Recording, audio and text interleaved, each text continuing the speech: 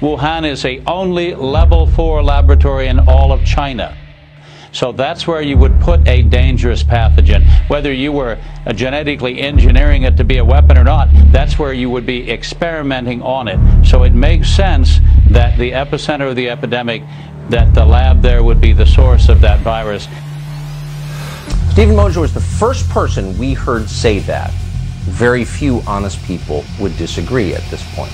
China covered it up for months. It doctored the data, saying that it wasn't as infectious as it actually was. They silenced whistleblowers. They lied to the World Health Organization repeatedly. We should have been ready for it. China, again, communist China is the great breeding ground of pandemics.